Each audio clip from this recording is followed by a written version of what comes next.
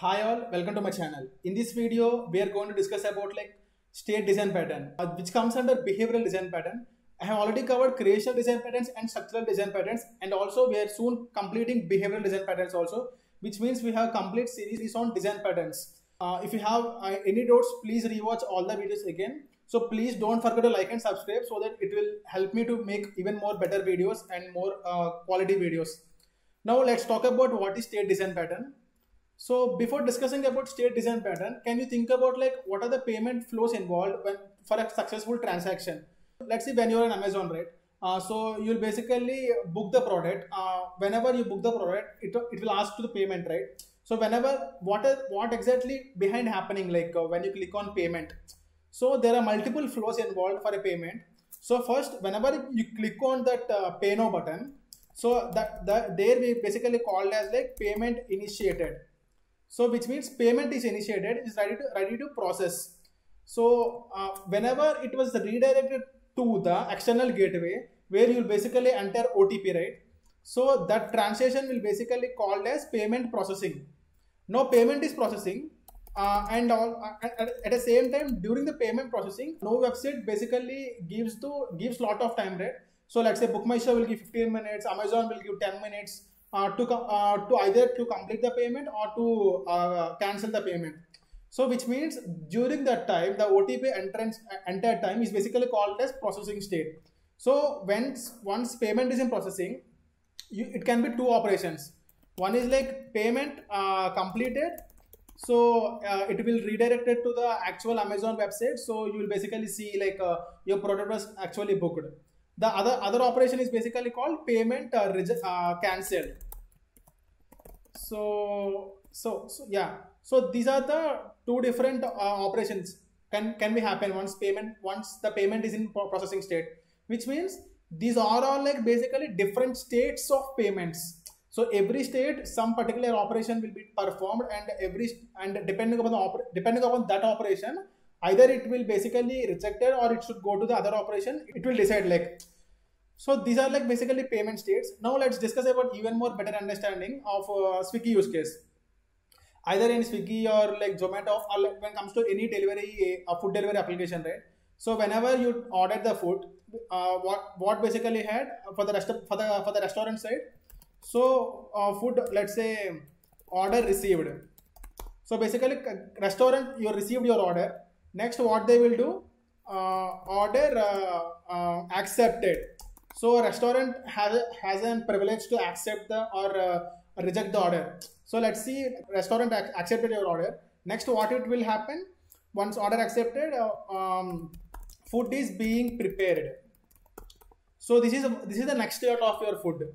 So once food is being prepared, what exactly will happen?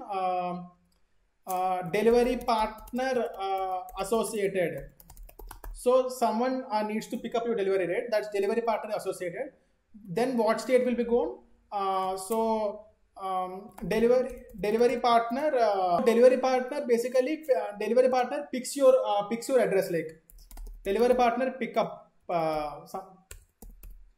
So next basically what will happen? Food is in transition. Next what will happen? Finally food delivered. We can mention as food delivered.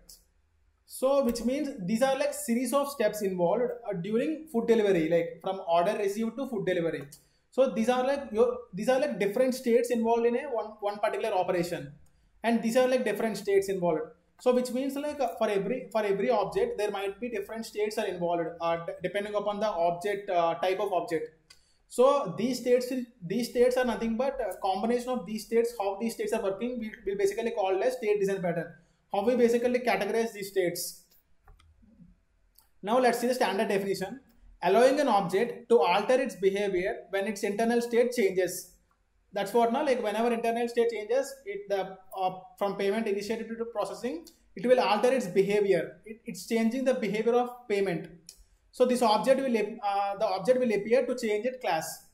So this basically, let's say we have a context where we are basically so context has a state that can be multiple states, right? So if you consider state as an interface, So there can be like what we call like concrete state A, concrete state B, a concrete state C. So whenever, let's think about like here state is basically package. So there can be like a package received, package delivered, package ordered, package delivered, or package received. These are like series of states. Basically, these are like concrete handlers to the existing implementation of state. So when it comes to UML diagram, we see context class has associated state which is going to change during the program execution. So in our example, it's like package or payment or delivery. So our context is going. So what our context will do? It will delegate the request to the respective handles. So depending upon the state change, it will delegate the behavior to the state implementation. In other words, all incoming requests will be handled by the concrete implementations of the state. It's a very easy pattern. So there are multiple examples, and also we see the logic is separated and adding new state is simple, which means like whenever new state is required, simply we'll add one more concrete class and concrete state. So it will implement this particular state, and that will become as like a next state of the particular state. Like so that everything will be taken care by how the context is changing. So first example is like food delivery, just now we discussed. The second is like payment, we already discussed this one. And now Amazon delivery also, it's also same thing. So whenever you book the item, so what it will basically happen, item not yet dispatched, it is in store, item is in hub 2, so basically item reached to particular hub, and then again item is in hub 3, and then finally item delivered. And also the state can be changed depending upon you return the object or not, like item picked up so from you, like to return to the original store. So these are like different kind of states in different kind of applications. Like let's see a simple example. Let's first discuss define our context. Our context is basically package. So we need to deliver this package. So for delivery of the package, we have the state called package state. So what is the package? So package state is basically interface. So package can go to next, package can go to previous, and we can see the current status of the package. So package is implemented by here 3 operations. One is like order state, delivery state, receive state.